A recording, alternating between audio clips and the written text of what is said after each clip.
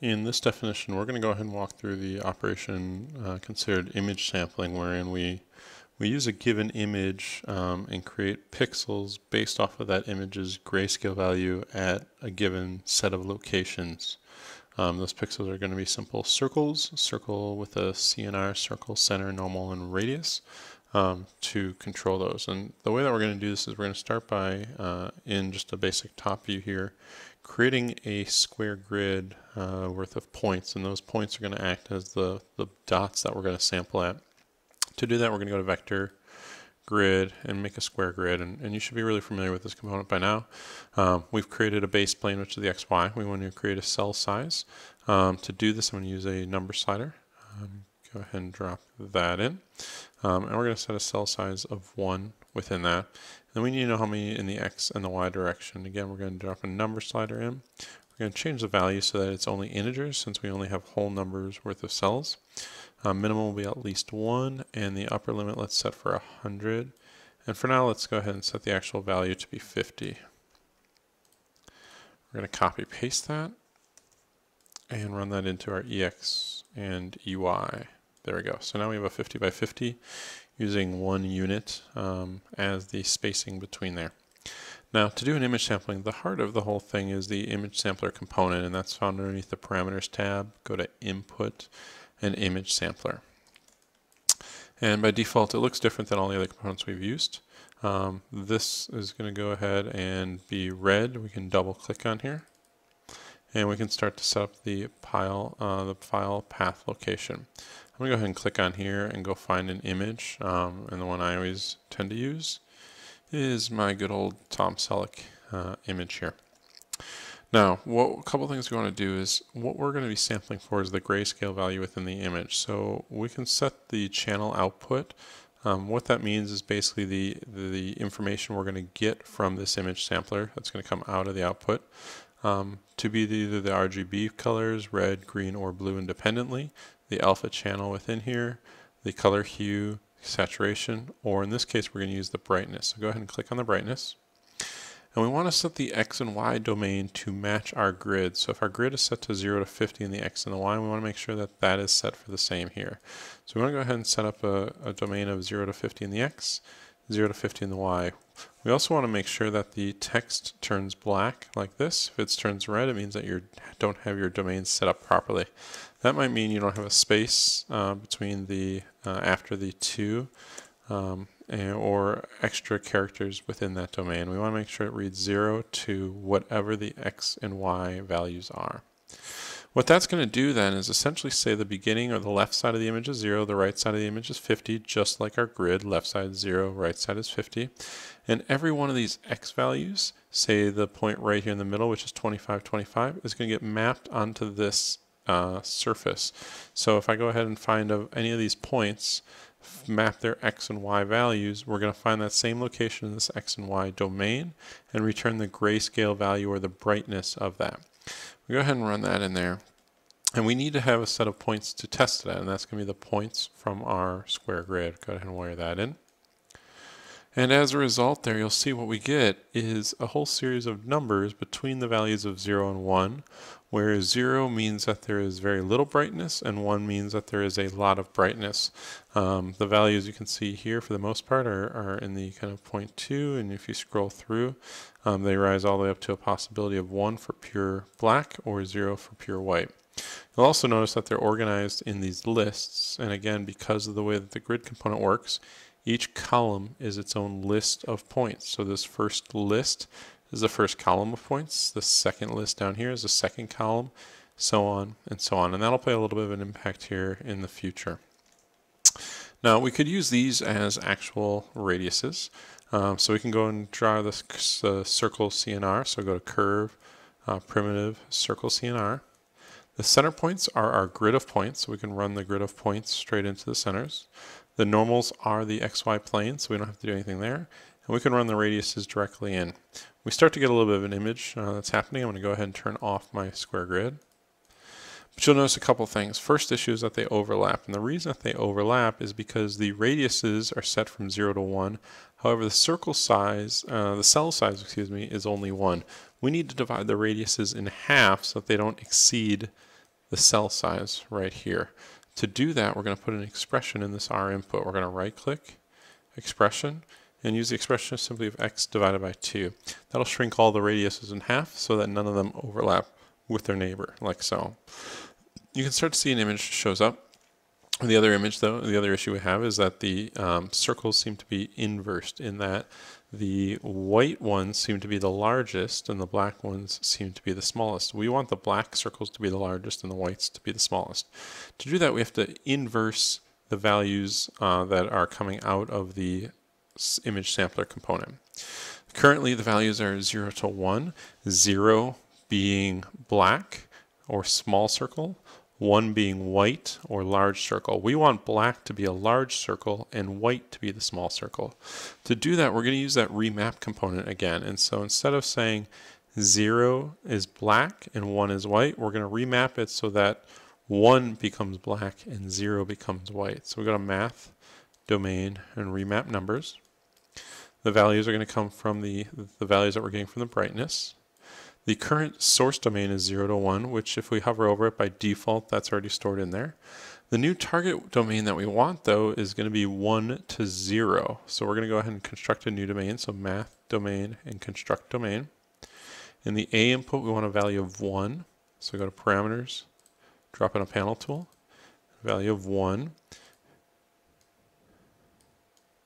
So anything that was once 0 now becomes 1. And now we also want to copy that so that anything that was once 1 now becomes 0. There we go. Run that into the A, B. You'll notice we have a domain now of 1 to 0, and run that into the target, the T inputs. So again, what was once our source of 0 to 1 now becomes a target of 1 to 0, or what was once 0 becomes 1, and what was once 1 becomes 0. Those become our new radiuses. You'll see that it inversed the circle sizes. Perfect. That's the first step to being able to create an image sampler. Now, the next thing we want to be able to do is control the resolution. Essentially, our resolution, or our DPI, is 1, meaning for every inch, right here, every cell size inch, we get 1 dot. So every inch there's 1 dot, so our DPI is 1. If we want to change that and say a DPI of 4, what we have to do is shrink the cell size, and if we shrink the cell size, you'll see the image actually gets cropped. Why? Because our domain is still set for 0 to 50, but the image only takes up 0 to say 25 or so. So if we shrink the cell size, we have to now increase the number of cells to maintain that relationship. So if we shrink the cell size in half, we have to double the EX and EY. If we shrink it by 4, we have to quadruple the EX, EY. So basically, if we take the cell size and we divide that by some sort of value that represents the DPI. So I'm going to put a value of 4 in here, and I'm also going to relabel this as DPI. And shrink that down nicely. There we go. Let's move some of this down a little bit. If we take that value and we divide it out, so go to Math, Operators, and Division, and we take our cell size of 1, divide by 4 for the DPI, we now have a value of 0.25, meaning every cell size is 0.25. You'll see first issue is that our circles overlap, again, because now we've shrunk the cell size. So we have to change the formula that controls the radius. But you'll also notice that we have a very small area. We need to, if we divide here, we need to multiply the EX and EY. So let's go to our multiplication. And order does not matter, so we'll put the DPI into the A and the EX into B and replace our old EX. So now we've multiplied it. So if we've divided it by 4 here, we've now multiplied to create 4 times the number of cells to maintain the overall width of, say, 50 units. I'm going to copy and paste this, replace that one, and rewire the EX and EY. Now what we want to do is label these sliders. So we're going to call this cell size. We're going to call this the image width in inches, and image height in inches as well. There we go. And you'll notice once again that our circles are overlapped because our cells now are 0.25 or 1/4 the overall size. So instead of dividing this as a formula here, we're going to want to use the DPI in here. So we could go in here and say, all right, well, previously we divided by 2. Now we're having a DPI of 4, so we have to multiply 2 times 4 to say divide by 8. Commit to changes, and there we go, none of them overlap. We get a really high resolution image. But that's not very dynamic, because if we go and change our DPI, we have to go back and change that expression. So what we're going to do is create an expression that does not reside inside the component. So we're going to go in here and clear out this expression. And we're going to create a new expression going into here. So we're going to go underneath our simple operators. Actually, excuse me, we'll go script and create an expression like so. Now what we're going to do is take the actual values, we're going to run those into the Y input, and take our DPI and run that into the X input. Now what we're going to do is double click and change this formula. Our previous formula was the radiuses, which is our Y value, so Y divided by 2. That was our previous formula. Then we learned we had to also multiply that by whatever our DPI was. So we had to take 2 and multiply it by our DPI, which is X. So 2 times X. And to make sure that we do this properly, let's put some parentheses so that the 2 times X happens first. So then we get Y over 2 times X. X equals 4 is Y over 8. X equals 8, it's Y over 16, and so on. Hit OK.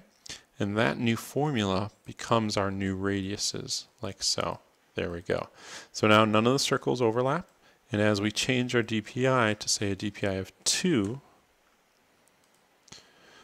again, they all grow and touch each other. However, the resolution has dropped from 4 dots per inch to now only 2 dots per inch. If we change that to 8, we'll see a much higher resolution image. We're creating a lot more pixels, so the time takes much longer to go ahead and create. There we go. If your Grasshopper screen ever disappears, just type in Grasshopper, and it will show back up here. Let's go ahead and change that back to just 4 for now, because that's more than enough circles. In fact, we'll see even at a DPI of 4, we have over 40,000 circles that are making up this image. We're going to go ahead and pause there. That'll be the first definition. This is kind of what we covered in class, where we should be able to group this a little bit. So you may want to go in here and just say, all right, let's group those components because that's kind of performing an operation. This remap and domain is all about an operation. And the last expression and circle is an operation. We can kind of group that. And you could group, I guess, those two together to talk about the square grid and the actual image sampler as a whole. So we'll pause there. The next thing we're going to do is instead of creating circles, we're going to create, say, fins or something along that line to create another different way of creating the image.